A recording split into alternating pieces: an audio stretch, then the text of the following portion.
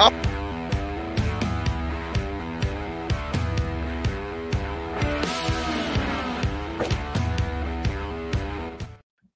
Good morning, all you magnificent melon heads.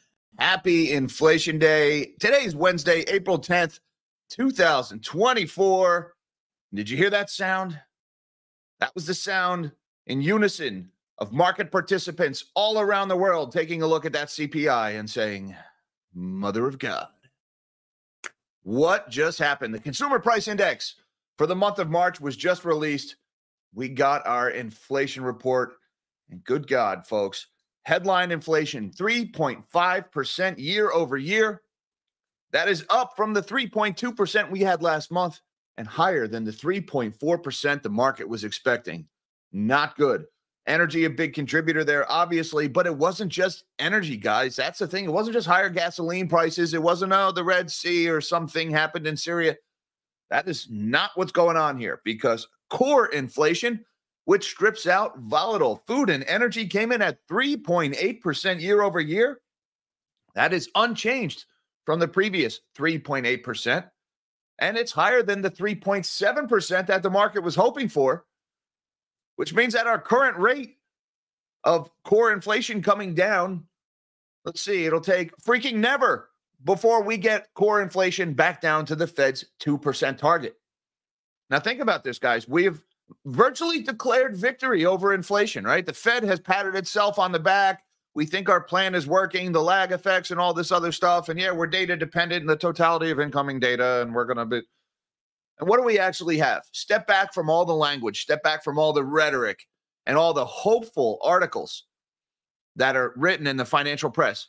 We've got core inflation that is still nearly double the Fed's target range. Yeah, inflation is way down from its peak, but it's nowhere near the target, and it's headed in the wrong direction. And this market, I mean, it's come back. Reality is starting to set in. You can see it. The market is just puking right now. I mean, that massive red candle when that report was first announced was unbelievable. Now, the market is starting to adjust its expectations, but keep in mind, just a few weeks ago, the market was saying we're going to get 7 rate cuts this year starting in March. How's that going, by the way? How's that March rate cut? Meanwhile, the May rate cut is now like completely off the table. It's like 99.9% likelihood that they don't cut in May. There's like a 0.1% chance that maybe they cut in May. And meanwhile, all the traders on the NASDAQ are like, so you're saying there's a chance? It's all that 1 in a million talk, baby. Come on. So, guys, this is the very textbook definition of sticky inflation. Inflation is not coming down. Yeah, we had energy contributed a little bit to the increase last month, and that had an outsized effect here. But core is not coming down. Certain things, there's actually like pretty much an across-the-board increase in a lot of the categories that people aren't really all that worried about, like food away from home, like apparel. Transportation services is still ridiculously high and still trending in the wrong direction. Car prices are coming down. Certain categories are moving in the right direction, but that's mainly just a function of the fact that nobody can afford this stuff anymore because inflation is so bad. And I just want to add, guys, that we are now just 2 days away from the beginning of bank earnings. So here is potentially the table that is being set up right now. And this is why Jack has Perma Bear written in invisible ink on his sleeve here. I wear it, my bias is out there for everybody to see. My bias is in a downward direction.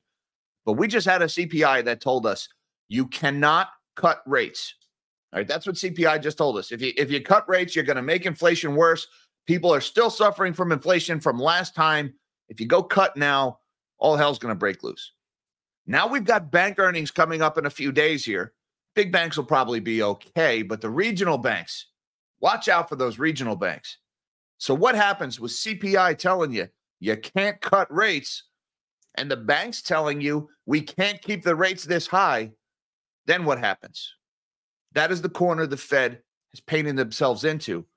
And that, I think, is why the market is freaking out right now.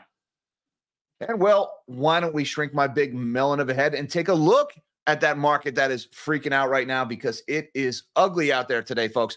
And just a reminder, if you're new to the channel, hit that subscribe button and that notification bell right next to it. We do this every morning. We do this every CPI release. We go live at 9 a.m. So have your coffee with the Melonheads every morning. And if you are not new, don't forget that big, beautiful thumbs up button for the YouTube algorithm. It really helps me out. And wow, look at the S&P 500 futures down 75 points right now. And now you can kind of tell why I said the market is just saying, mother of God. Look at that red candle down. These are 5-minute candles on this chart, guys.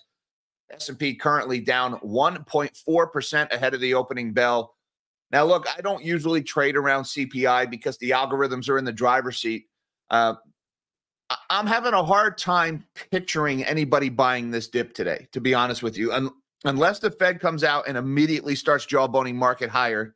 You know, I don't know, maybe Cash Carey comes out and says a thing, although he's been pretty hawkish lately. Maybe Loretta Messer, I don't know.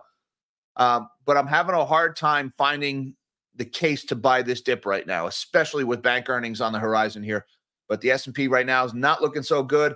The Dow is also not looking so good, down 1.2% or 466 points lower ahead of the opening bell. And still heading lower. You know, yeah, there was a little bit of buying going on down here, but now we're heading back lower again. The dust has still not settled from this report. We'll see where we go. Wow, look at the NASDAQ leading the way lower, 1.56% to the downside, 287 points lower on the NASDAQ. Most of that coming in that just initial few minutes after the report was released. Now let's look at the U.S. dollar. Wow, you think we got a stronger dollar today? Shout out to my cousin Brian, who was hoping for a higher Dixie today. Well, cuz, I think you got what you were looking for. Check out the green candle on the Dixie. We have got a sharply stronger dollar this morning, 104.79. That is 64 basis points higher. Look, less aggressive Fed, less likelihood of interest rate cuts in the U.S. Meanwhile, Europe and England seem like they're on autopilot towards rate cuts very soon. We had Switzerland already cut rates. Japan is being laughably weak with their interest rate hikes, raising rates by 0.1% from negative 0.1 to 0. So the dollar is the only game in town in the Forex market right now. You got people are running the dollar, selling assets, and so that has a strengthening of the currency. And now that's going to put downward pressure on assets pretty much across the board, and that's what we're seeing, not just with stocks.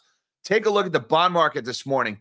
Bloodbath in the bond market here. We got the 30-year Treasury as of 8:59. So these only update about every 10 minutes here.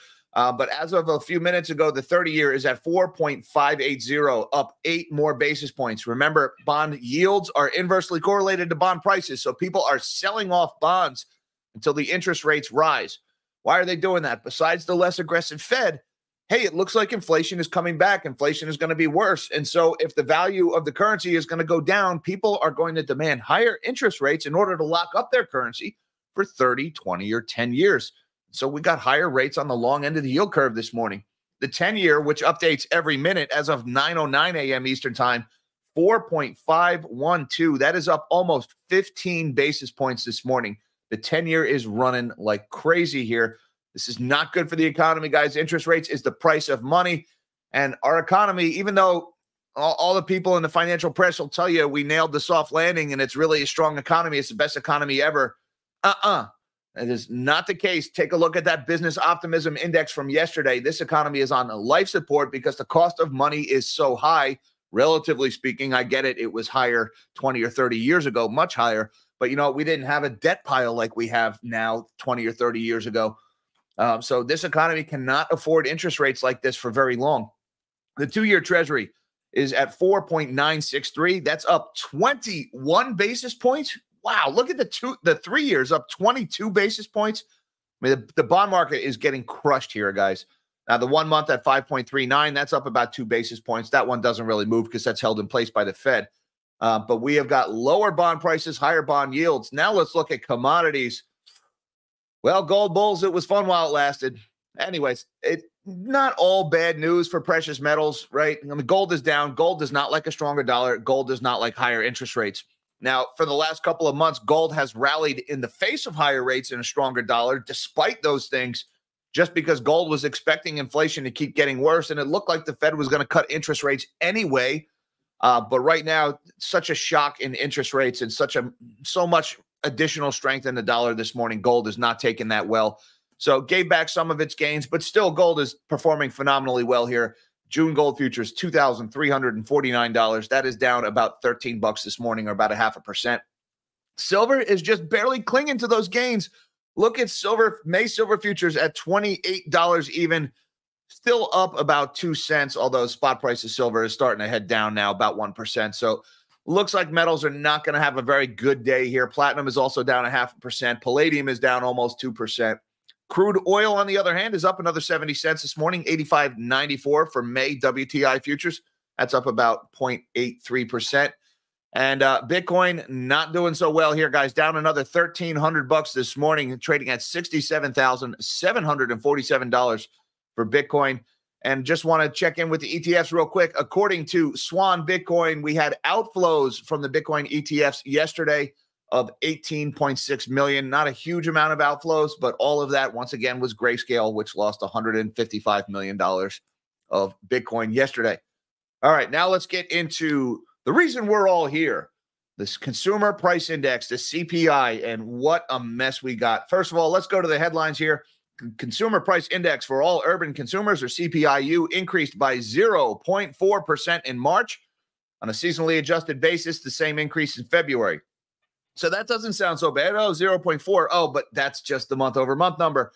The year-over-year number at 3.5%. All right, so there's your headline number. Let's scroll down to the actual chart to see where it's going on. All right, now over here, all the way on the right-hand column, that is your year-over-year number, the 3.5%. That's the headline number that got reported. And then right next to that, you can see the month-over-month number, 0.4%. This is for the all items index. And then there's the February number, the January number, the December number. Now, here's the thing, guys. Look back over the prior few months, 0.2, 0.2, 0.3, 0.4, 0.4. Do you see what's going on here? Do you see how we are trending in the wrong direction for headline CPI? Now, let's talk about some of the subcategories here. We had the food index is back to an increase, up by 0.1% for the month, or 2.2% for the year. Now, food at home, unchanged. At the grocery store, they're saying 1.2% for the year, 0.0 for the month. Now, food away from home, or restaurants, if you will, that one was up. It was up a lot more, from 0.1 in February. Now it's up 0.3 in March. There's your services inflation. There's your wage pressure starting to show. It's getting more expensive to eat out, 4.2% year over year for food away from home. Now, the energy index was another big one. The energy index swung to a positive at 2.1. That's versus the, well, that is, we had a lower month-over-month increase in energy this month of 1.1% for March. That's versus the 2.3% month-over-month number from February. But the comps is important. Remember, we're comparing to a year ago, and we had some big numbers drop off a year ago. And so now the energy index is sharply higher. It was negative last month. Now it's positive by 2.1%. Within that, virtually everything was up. Gasoline. Now, fuel oil was down a little bit there. Energy services was up. Electricity was up. Pipe gas services was up. Now let's talk about core inflation a little bit here. 3.8% core. Now that's the number that the Fed is really not going to like.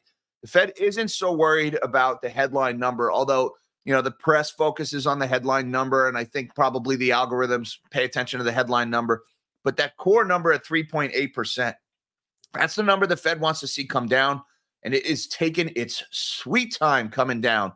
And if you look at some of the month-over-month numbers, well, we're getting bigger. So, yeah, we had 3.8% year over year. But look, 3 consecutive months of 0.4% month-over-month inflation in core inflation. It's not coming down. That is the sticky inflation that Jerome Powell has been warning us about. It will not come in. And at the current rate that it's falling, it's going to take more than 3 years to get to the Fed's target. This economy does not have 3 years. Let's talk about some other things, some other notable exceptions here. New vehicles. We actually had a second consecutive month of negative price movement in new vehicles. I think those price cuts at Tesla, the EV bubble popping, that's starting to show up in CPI a little bit here. We had a negative 0.1% month-over-month number for new vehicles. Used cars and trucks, we had a big negative number, minus 1.1%. That's probably being driven by affordability. People can't afford these interest rates. So we got a negative 2.2% year over year number for used cars and trucks. Apparel. Now this is one of those sticky inflation numbers here. Look at apparel, 0.4% year over year. That's not a huge number. Clothes getting a little bit more expensive on an annual basis. But look at the last few months of month over month numbers. We had 0, we had negative 0.7. That's let's see, that was December, then January. Now look, February, 0.6% apparel inflation. March, 0.7. All right, now apparel doesn't get more expensive because of the Red Sea. Well, not directly anyway. Apparel doesn't get more expensive because of mortgage rates. Apparel gets more expensive because of labor costs, because of the price of cotton, because the price of electricity is going up. This is one of those sticky core inflation numbers that the Fed is worried about. And to see consistent moves higher in apparel, that's one of those things that says, uh-oh, maybe people are just getting used to higher inflation, and maybe prices are just going up just because people are demanding higher wages, because that core inflation is sticky. Medical care commodities, 0.1% 2 months ago, 0.2% this month. There's another one of your core inflation numbers heading in the wrong direction, 2.5% annually. Now, the shelter index, that's a big one. About 60% of the increase in core inflation came from the shelter index. Now, I just did a video with my buddy Travis from Real Estate Mindset on Monday about this very topic. We have been seeing shelter inflation coming down over the last year or so, but it's starting to come down slower here. And meanwhile, rents are still rising. Home prices in some markets are still rising. And so the shelter index, it didn't come down again. The year over year number at 5.7%, that's the same as it was last month. And the month over month number at 0.4%, that's the same as it was last month. And that's largely driven by owner's equivalent rent. When they call people up, they say, how much would you rent your house for unfurnished without utilities? And people just spout off an answer. Well, that number is staying stubbornly high. And then this one jumped out at me quite a bit, transportation services. Now, I did a video, I guess it's about 8 or 9 months ago now. I did a video because Jerome Powell had been talking about how he wanted to see core non-housing services inflation come down. All right, now that's a mouthful, right? Core means no food, no energy. And then non-housing services just means something that isn't rent, that he wanted to see those numbers come down. He was convinced that the rent was going to come down on its own. It kind of did, but not all the way. But the biggest component of core non-housing services is transportation services. And look at what that one is doing. Look at the last few months, 1% month over month in December, 1.4% in January, 1.4% in February, 1.5% in March, and now an annualized rate of 10.7%. Transportation services is heading in the wrong direction. That is that key core non-housing services going the wrong way. All the reasons Jerome Powell told us he might cut rates, all the things that would make him want to cut rates, we're not getting them. And so that's why the market is freaking out this morning, because it's having to adjust its expectations for those Fed rate cuts. Now, let's take a look at what those expectations really are. Right now, we've got, this is looking at CME futures. This is the likelihood of what the Fed funds rate might be at the end of the FOMC in May. Right now, you got 98.4% likelihood that they do nothing in May, and only a 1.6% chance that they actually cut in May. Now, I took a snapshot before CPI came out. This is what that chart looked like before the CPI report. It was at 97.2 and about 3% for a rate cut in May. So still some people are out there clinging to hope. There's still some people out there saying, you're saying there's a chance we get that rate cut in May. In my opinion, no. In my opinion, that needs to be zero. They are definitely not going to cut interest rates in May, not unless all the banks just suddenly blow up. And I just don't think we're going to get that. Now let's talk about what the market was foreseeing in June. All right, before the CPI came out. Well, let's look at what we're at right now. Right now, the odds of no rate cut in June are 82.3% that the Fed does nothing in June. That's a big move from where we were. Only about 17% likelihood that we get any rate cuts in June here. Now take a look at where we were before CPI came out. Boom. Only a 25% chance that they do nothing in June. So we went from 25% no cut to what is that now? 80%, 82%. So it looks like June is now off the table. I mean, look at where we were just a few hours ago, or not even an hour ago, just a few minutes ago, folks. This is what that curve looked like. And now here we are. So, I mean, right now the market is saying June ain't even going to happen. Now, let's see. July, the market is saying, is July still the most likely? Wow. July won't update. Looks like, here we go. Now we've even got a probability of nothing in July here. 58.8% that they don't even move in July now. Only about 40% likelihood that we get rate cuts in July. So the market is repricing its expectations for the Fed here. September, what do we got in September? Is the market at least saying in September? It just, the website is really, there's a lot of people on this website right now. It is lagging here. I can't even get this thing to update. Okay, here's the December probabilities.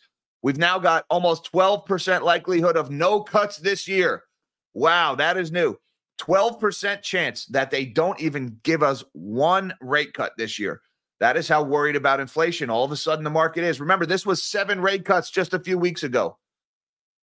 We've got 33.4% chance of one rate cut, 34.4% chance of 2, and then 16% chance of 3. So right now, the market on average is pricing in what? About 1.5 rate cuts this year.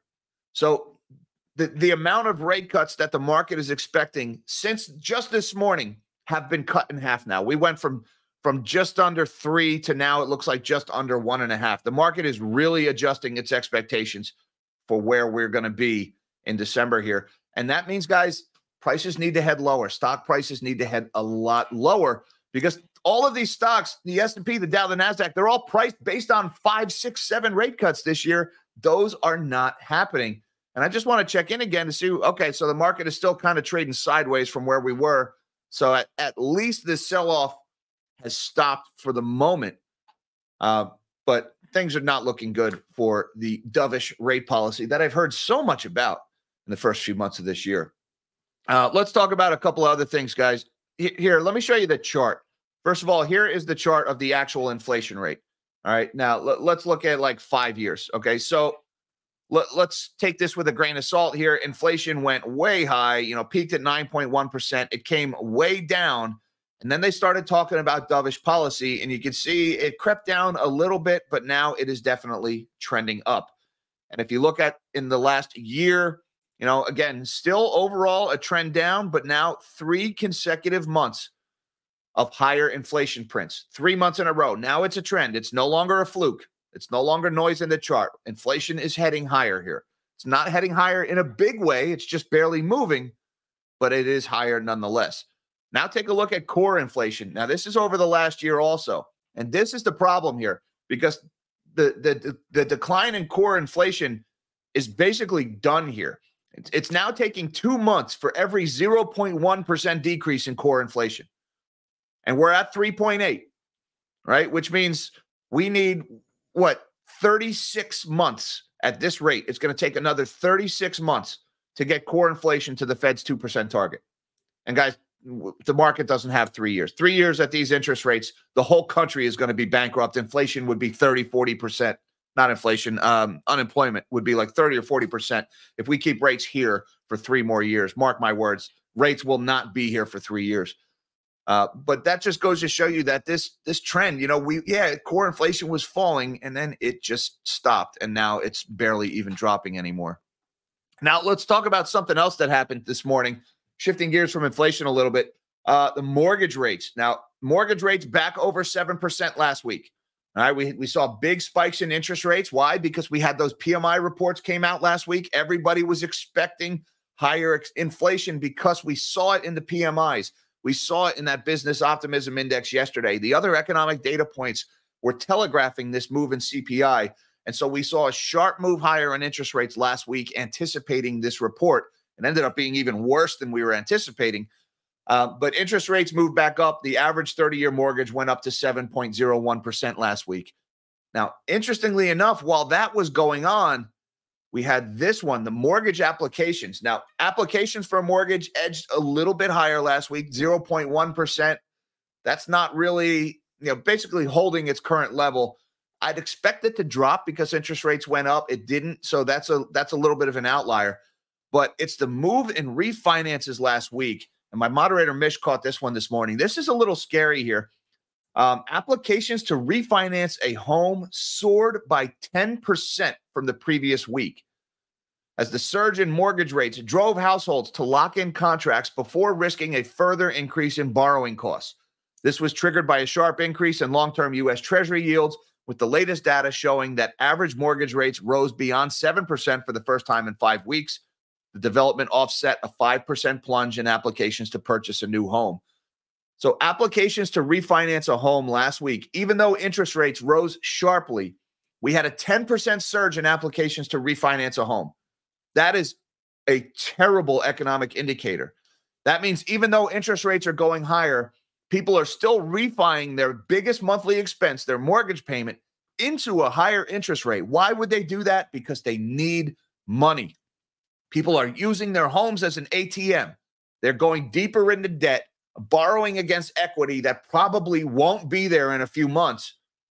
And they're going deeper into debt. Why are they going so deep into debt? Because they can't afford the cost of living.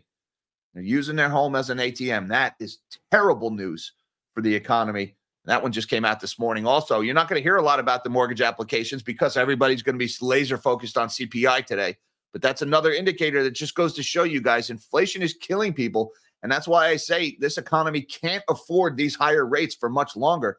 You've already got people borrowing at 7%, 8% to cash out, refi their house just to buy food or pay the electric bill. Can't last that long.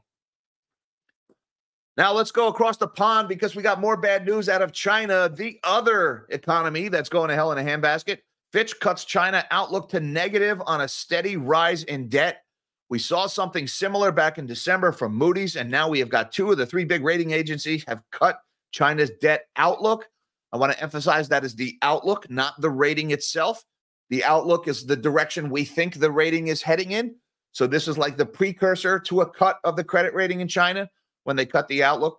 Fitch Ratings revised China's outlook to negative from stable, saying the government is likely to pile on debt as it seeks to pull the economy out of a real estate-driven slowdown. Growing uncertainty about the outlook for the world's second biggest economy amid Beijing's drive to make growth less dependent on housing could keep debt on a steady upward trend, Fitch said on Wednesday.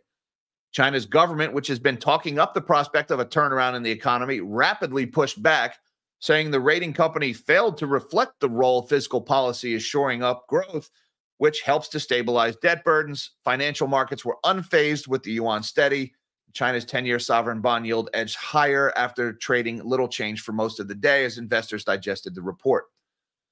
So China, of course, doesn't like their outlook getting downgraded. They're not being quiet about it. But the Fitch announcement, which matched a similar one by Moody's Investor Service back in December, comes at a crucial time for China's economy. In the coming weeks, the government is due to release some key indicators, including first quarter growth, while the central bank will decide on a key loan rate.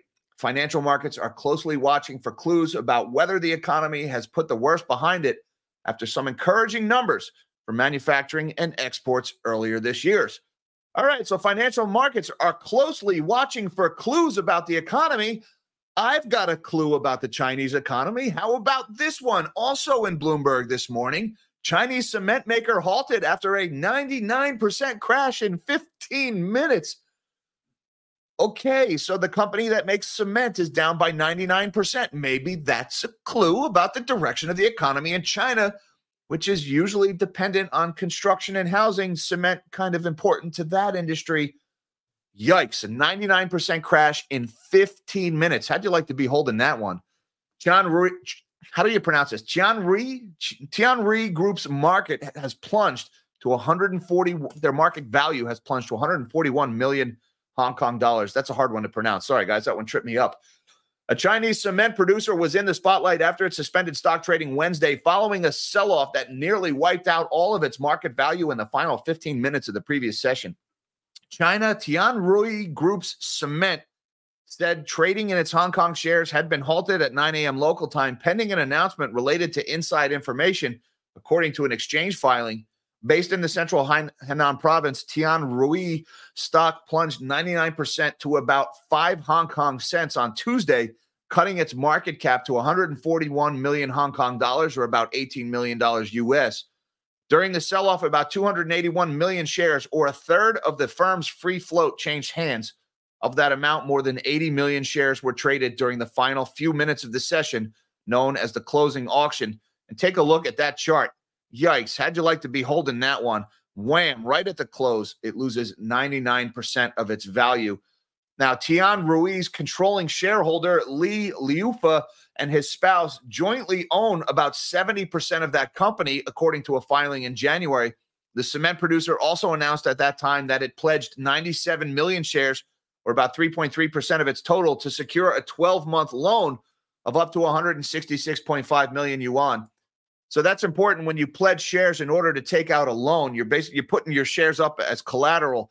When those shares start to drop in value, the bank will call you up and say, you need to post more collateral against that loan, or we're calling it. And, well, that just started a cascade of sell-offs, and this stock just absolutely crushed. Now, this is like pretty much a penny stock, but if you think the worst is behind us for the Chinese housing market, if you think the developers are going to recover and those buildings are going to get finished, Chinese cement makers dropping 99% in a few minutes doth beg to differ with that thesis that the bottom is in for China. I don't think the bottom is in there. Oh, my God, what a day. It's going to be a day, folks. Let's just put it that way. And I just want to say thank you very much to PS, who says David Hunter predicted next rate hike and then crash. Look, nobody's talking rate hike yet, PS. But we did, for a very brief moment last week, we did have like a fraction of 1% likelihood of a rate hike did creep into that CME futures. Keep an eye on that one today. We might have that one come back. So I'm not going to rule it out outright. As of right now, it's highly unlikely. But you know what? It's April, PS. It's only April. So we get another one, another CPI like this. We get 2 or 3 more CPIs like this. You better believe those rate hikes will be back on the table. And, man, you think you've seen Jay Powell squirm when he had to walk back transitory? If he's got to come in and start hiking again after he said we were done hiking for this cycle, it's going to be a lot of egg on his face for that one. So good call there, PS. Again, right now, I'm going to say no to rate hikes right now, but I would not rule it out entirely. We need more data. We're data dependent. Now I'm starting to sound like Jerome Powell. Oh, man, you spend enough time around these guys, you start acting like them, don't you? I think we need to see a few more hot CPIs before rate hikes becomes a real possibility. But we're definitely trending in that direction, man. We definitely are. Thank you, sir, for the super chat and the support of the channel. And thank you very much to Jose Orozco. What's going on, Jose? He says, good morning, Jack. Good to see you. Coffee and cheers to the Melonhead. Right back at you, Jose. I appreciate the super chat, the support of the channel, brother. Thank you very much.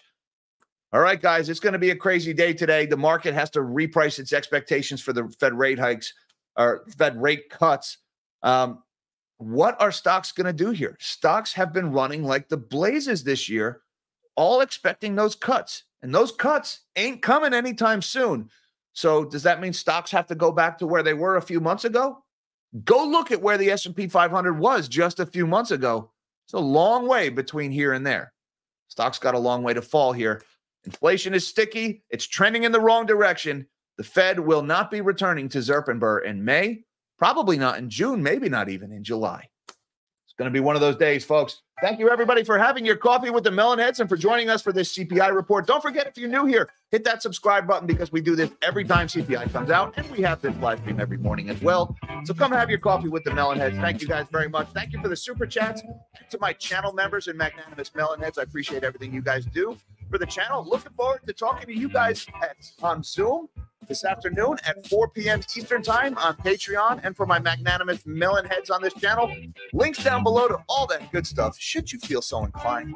Hi, Mom. Hi, Dad. Love you guys. Till next time, live small and dream big.